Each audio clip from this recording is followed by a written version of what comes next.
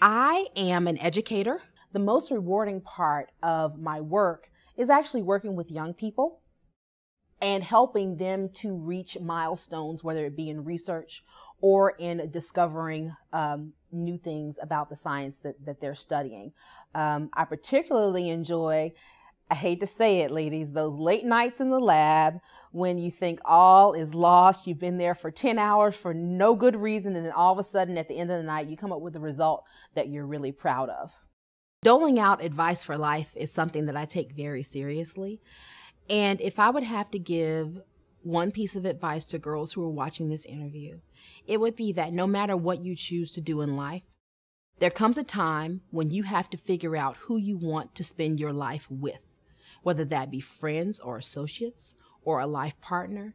Choose wisely. Always choose life partners wisely.